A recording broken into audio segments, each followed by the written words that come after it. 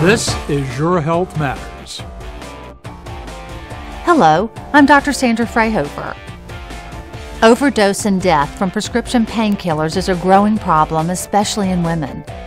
More men die from them, but the fivefold increase in women's deaths during the last decade is concerning.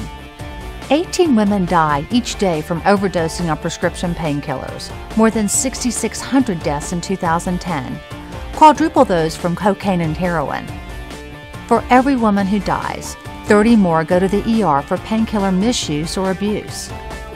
We're talking about opioid narcotics, hydrocodone, brand name Vicodin, oxycodone, brand name OxyContin, Oxymorphone, brand name Opana, and Methadone. There are particularly deadly combinations: taking painkillers along with antidepressants, with anti-anxiety meds like Xanax and Valium, or with sleeping pills. The women most affected, those 25 to 54, non-Hispanic whites, American Indians, and Alaska Native women.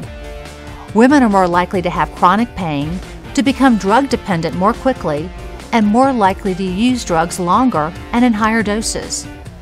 Women are also more likely to doctor shop to get more meds. Pain meds are an important part of pain management, but be careful. You can become dependent on them. Don't take them if you don't really need them. With Your Health Matters, I'm Dr. Sandra Fryhofer. Your Health Matters is a production of Georgia Public Broadcasting.